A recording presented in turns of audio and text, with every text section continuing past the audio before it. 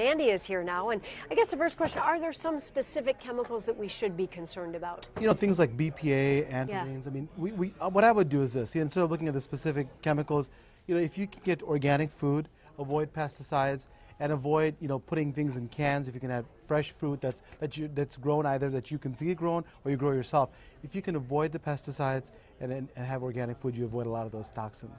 But I think you made a great point. Is like, you know, talking about diabetes, you know, drinking all the crappy drinks that we drink and then all the stuff that we eat is much more of an effect than anything else that you talked about there. Yeah, and speaking of diabetes, though, what other signs should we watch out for when it comes to developing it? It's very nonspecific. You can have weight loss or weight gain, energy. Sometimes you'll lose a lot of energy, dramatic changes in your weight. And then if you have a family history, really look for subtle signs of even pre-diabetes. So what I would do is, if you have any changes in the way your body feels or you feel, get tested. Absolutely. Good advice there. All right, well, we want to move on to our next health topic now. Right now, we're helping you break down your sugar addiction. So many of us have one. We all know about the negative effects of having too much of it. There's weight gain, high blood pressure, and high cholesterol as well. It can also increase your risk for cancer and heart disease. That said, sugar can be hard to resist. Scientific studies have actually proven that sugar can be addictive.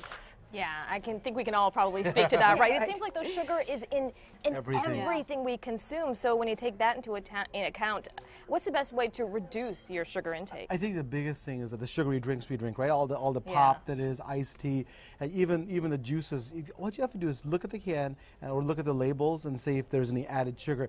If there is, you cut it out. Also, stop ordering, for example, pizza. Stop ordering takeout Chinese. All those have added sugars, simple sugars you don't need. Well, and you said pizza. People would be like, but that's not sweet. But it doesn't matter. Carbohydrates break down into sugars. That's exactly is that right? And they're simple sugars. So, for example, one of the things I tell people is, they say, what can I do? I said, have some cherries. Have complex carbohydrates. Fruits are complex carbohydrates. So substitute your sugary stuff with fruit, which is a complex carbohydrate. It's absorbed more gradually, and you want something with a low glycemic index, not a high glycemic index. A high glycemic index is like juice or a simple sugar. Yeah, and you're still getting some of that sweetness, obviously. Exactly. With the fruit. And then people, I do not recommend cutting cold turkey, because I think that people can get side effects. Some argue that it's not a big deal, but if you get headache and, you know, some people feel fatigue, why don't we just go gradually? Like, your body will just get used to it. So over time, reduce your sodas, you know, substitute with water and other drinks that don't have sugar. And then, like I talked about, don't order out.